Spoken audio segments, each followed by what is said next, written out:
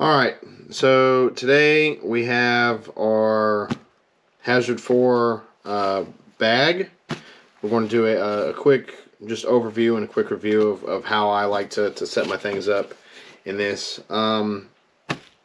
This bag, I've delayed bringing this out because I have tried to take this as on many different deployments or activations or just different events going on that I can find that just to get a good overview of how it works, how I have it set up. So the outside is pretty good. There's plenty of MOLLE space. There's MOLLE here, there's MOLLE on the bottom, and there's actually MOLLE here in the front where this Velcro patch is. But there's also Velcro that you can put whatever you want. I like to have my press chameleon, so my combat press chameleon on there. Other than that, let's just dive right in. So on the outside, you can see that there's plenty of pockets. There's pockets here that you can keep different batteries, memory cards, whatever you need. I've got battery, memory card. I usually keep maybe a pen, maybe a notepad, or whatever I need to in here. So on the side is another just general pocket. You can carry whatever you need to in here. On the bottom here I have the jelly roll. Okay, Hazard 4 calls this their jelly roll, and as you can see, 7200 fits in there really well, really nicely. So that's what I have in there. That's usually what I carry in the jelly roll. The jelly roll is very easily removed. It's attached by MOLLE, and then there's a retention strap right here that you don't have to use a retention strap for this, but I just like using it. It is attached just by MOLLE on the back though. There is a pocket right here. It is they say it's for a tablet, but the most tablet you're going to get in there is an iPad mini. It fits pretty well. I guess you could, if you wanted to, you could put documents there or maps, whatever you want, depending on what you're wearing. So from top to bottom, after that, you have a hard pouch. Me personally, I usually keep just like cleaning cloths in here because it's for me it's quick access and it's secure.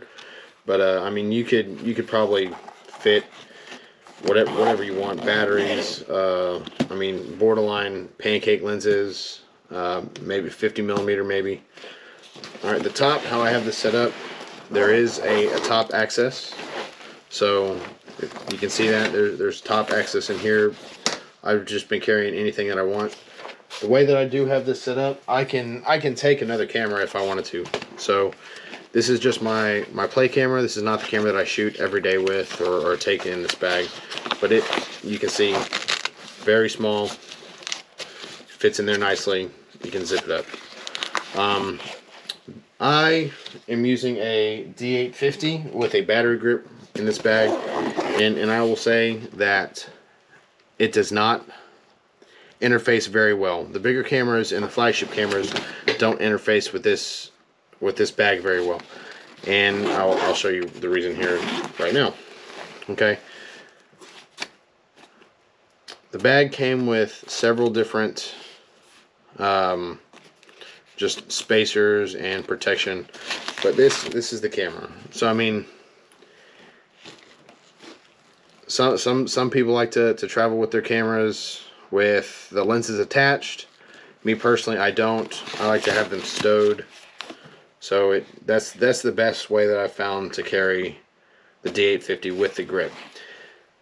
This bag will fit the D850 or a full frame, bigger frame camera without a grip very well. Before I tried it out. I took the grip off and I shoved it in one of these pockets, and I was able to fit the D850 with a lens up here. But as far as with the battery grip, that's the best way that I've found to do it. Just slide in there. There's plenty of room for smaller lenses, but yeah, I mean, you get any kind of bigger lenses than that, you're going to start having problems finding space for them. But it's not a bad bag. The freelance bag is it's a 6 liter Hazard 4 bag. They do make one that's a little bit bigger. It's between 8 and 9 liters. It's squared off and it's just bigger. I have not seen or tried that bag.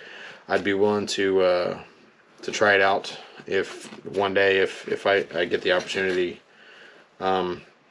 So there are a couple issues that I've found, and one of them is how the bag is worn. So when it's slung, it's obviously a sling bag. The bag tends to want to rotate to the front and rotate down. It's not very comfortable, and it kind of gets in the way. It's kind of awkward, especially if you have it any loose. It will stay a lot more when it's cinched down, pretty tight on your chest.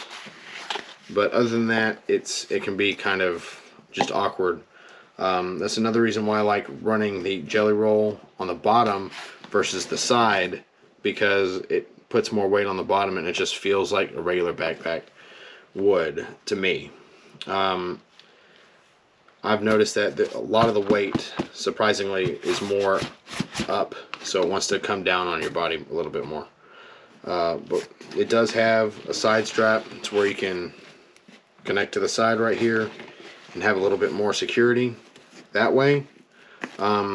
It does work a lot, but again, it has to be cinched down really tight.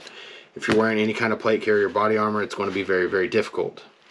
I found that it's just purely uncomfortable with the plate carrier or any kind of armor that you might be wearing. The Hazard 4 does have a quick release, but a locking quick release, so it is very nice. So here I can unbuckle it and then rebuckle it. Then if I switch it over to lock, it physically prevents me from pressing this, so it is very secure. So that's very good on them. One thing that I absolutely hate and don't like about this bag is this. This is Hazard 4's D-ring / camera security system. I use it just purely as a pull D-ring to cinch this bag down. There is a chuck that you can buy, or a little screw that you can buy extra. You can find them on Amazon, you can find them on the website. They're about $2-3. It screws into the hard mounting points on your camera or lenses. It's the 1/4 inch, just standard 1/4 inch hard point screw. This attachment makes carrying the camera very difficult and very awkward. You can adjust it up depending on what your needs are, but every time you're taking the bag on and off, I found that I loosen this. So if it's up any higher, if this is adjusted up any higher, it just defeats that purpose. I found that wearing my black rapid strap on the opposite side, so it's kind of like an X cross, is a way better system. So this was just a kind of I can see it kind of like an extra that they threw in here, but I would not rely on this to maintain my camera at all. And it also, I found that it comes loose in your camera because there's no rubber gasket or grommet after you put the screw in. It's just strictly connected directly to your camera, and to me it just doesn't feel secure. So I would refrain from that if that's something that you're looking at. It's not really that great of a system. I would go with something a little bit more robust and secure, specifically made for that, like the Black Rapid strap. And there's other manufacturers of camera straps, crossbody camera straps, that are perfectly fine. But other than that, it's not a bad little bag. It's fairly expensive. I bought this one for about 180 bucks. You can find them from anywhere from 180 to 210, depending on what website you go on.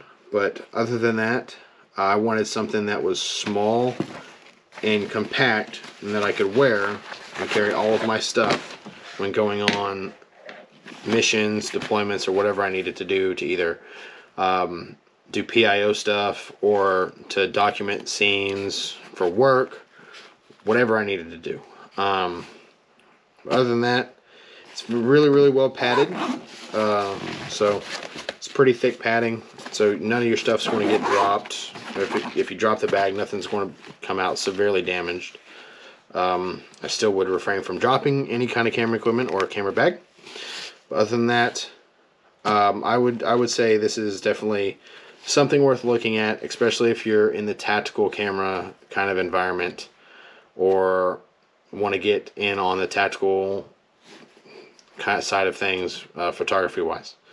Other than that, I appreciate y'all watching. Please support the channel by hitting that like and subscribe button. Also, support the Patreon. As soon as we get a lot of, or some members of the Patreon, we will be posting just random thoughts, message boards, whatever we need. But the Patreon's kind of slow right now. I would like y'all to help pick that up a little bit. It supports me. It supports the channel. It also lets me go out and do different things and buy different stuff, because I'm not sponsored by anyone. All of my stuff is purchased by me for me. Like, comment, and subscribe, and appreciate y'all's support. Some advice for the end of the video is put a smile on. Even if you're having a bad day, that smile could make somebody else's day that much better. A smile goes a long way in this world, especially with all the things going on and all the bad news that you see on TV. So remember to smile, even if you're having a bad day. It can make somebody else's day that much better. Y'all stay safe. Y'all have a good night.